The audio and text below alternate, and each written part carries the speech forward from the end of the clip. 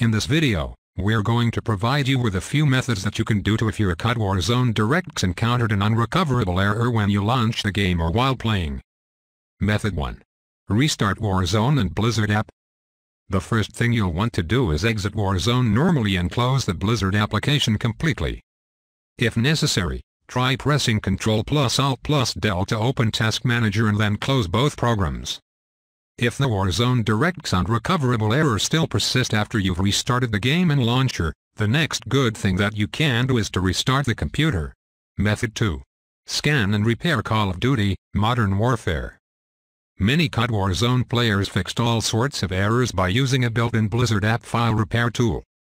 This can be helpful if the cause of the issue is corrupted game files. To do this, follow these steps. Launch the Blizzard Battle.net desktop app. Select on Call of Duty Modern Warfare from the left menu. Click Options and then click on Scan and Repair from the menu.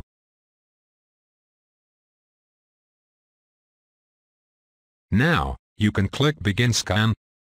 Wait for the repair to finish. Method 3. Run game in DirectX 11 mode. Many Warzone issues were solved by forcing the game to run DirectX 11 mode instead of DirectX 12. Follow these steps below and check if that will help you fix your Warzone DirectX Unrecoverable error. Launch the Blizzard Battle.net desktop app.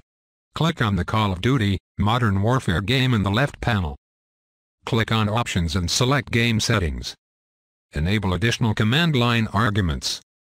In the box, type D3D11. Click Done to save changes.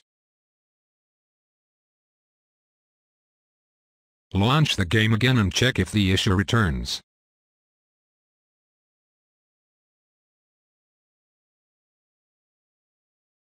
Method 4. Install additional shaders. Then, you'll want to make sure you install the additional shaders that install automatically when you launch the game. Launch Call of Duty Warzone and you should see a notification towards the top of the screen that additional shaders are downloading and installing. Wait until this process is finished. Method 5. Turning off hardware monitoring software.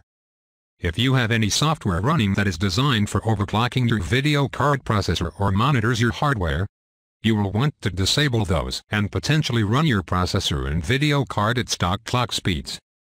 Some popular software for this is Gigabyte EasyTune, MC Afterburner, and Overdrive, and Edgar Precision X. Disable these programs and then try opening up Call of Duty Warzone again to check if you get the same DirectX error. If you run RivaTuner Statistics Server, open it up and change detection level to none. Method 6. Update video card drivers. Go to AMD's website or open up your GeForce Experience depending on your brand of the video card. If you don't have the computer skills, time, or patience to update your audio driver manually, we would recommend you do it automatically with Driver Easy. Driver Easy will automatically scan your computer and look for the correct driver for your exact video card, and it will download and install them correctly,